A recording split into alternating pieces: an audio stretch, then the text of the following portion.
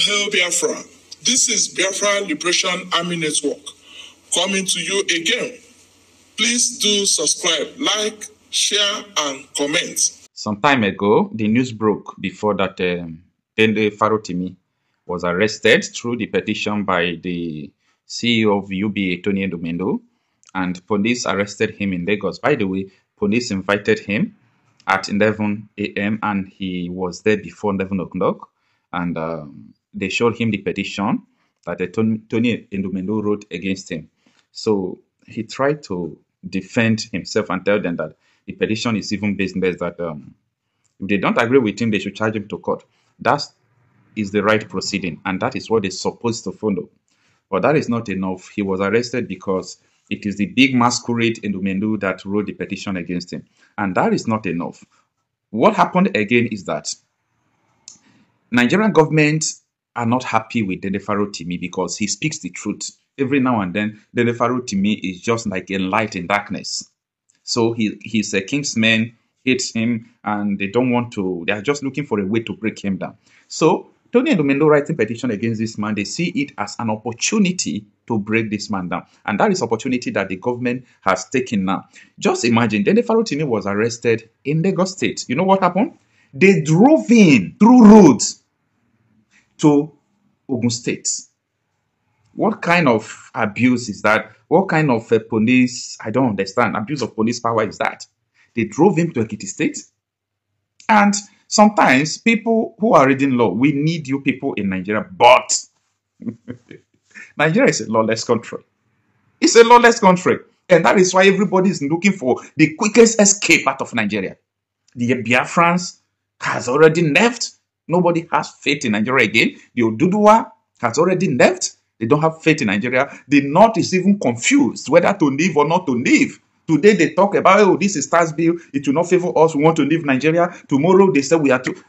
People are just confused in this country. What sort of nonsense is this? That just a petition against someone, you arrest him, you take him from one state to the other, undermining every protocol. Why can't you charge him to court and invite him to court? He will come to court and defend himself. Whatever the judge said, then it will happen. But no. That man is, is a kind of man that they don't want in Nigeria. He's, always speaking the truth. So this is an opportunity to just break him and make sure that he did not speak the truth again. He was accused of siding Igbos at a time. He was accused of trying to cause tension in Nigeria before. And I think people are raising their voices for Dele Falotimi. Dele Falotimi is a very nice person. I love him personally because of the truth he normally speaks. Without fear or favor, he stands by what he believes. He stands by what he knows. One of the things that a politician sent me one of his videos when he said that Nigeria is just like a hyena hypothesis. A hypothesis that you will always come to a failed conclusion. Yeah, a failed conclusion. That no matter what we do in Nigeria, that Nigeria is not going to work out well. That Nigeria is not a country. So maybe all those things, they don't like people who speak the truth. They like those who continue to promote the falsehood we have been living since 1960. Right from the day I was born, I started growing till the time I started, having sense. You know what I mean? When I started knowing what is right and what is wrong, they have been telling us that Nigeria is going to get better. But I am already a middle-aged man, but things are not getting better. All those things are falsehood, lies. Even when I was too religious, when we used to go to, every day we are in the church, Catholic church, both morning mass, evening mass, and so on and so forth. We pray always for prayer for Nigeria in distress. We used to pray. But at the time, I started asking myself, something is wrong with me. Something is wrong with me because the country don't need prayer. The country need to disintegrate. Let everybody go and solve their problem. The problem in this country is too much. It's too much. The country have to disintegrate. Let everybody go and solve their own problem in their own way. We have no tax, bad politicians from every angle. The Igbos, the Yorubas, the Ijosephic, Benin's, Ekas, Hausas, to mention but few, both Fulani. Every part of Nigeria, we have bad people. We have good people. But you know what? When the bad people join together, they call them cabal. They have the opportunity to do whatever they want to do. Then you can't do anything because these people are in the unity of evil. They are in the unity of destruction, the unity of sabotaging your progress. They are joined together. You can't win them. But when you disintegrate this entity, now you can face them one after the other, one after the other. And that is why no matter what you do, if your governor is not good, since he's paying allegiance to Abuja, if you do pen, Abuja will send military after you. Abuja will send police after you. If you come out and you say, well, what your governor is doing is not good, your governor is embezzling money and so on and so forth, Abuja will send, their military power against you. But just come to think of it, if your state is just your country, do you think that what is going on will go on? No, now. No, it won't go on. Because, okay, let me give you an example. If southeastern Nigeria is just like a country, the people will resist the government and put them in their pocket. Anybody that mess up, they will put the person in their pocket. But Abuja will always intervene.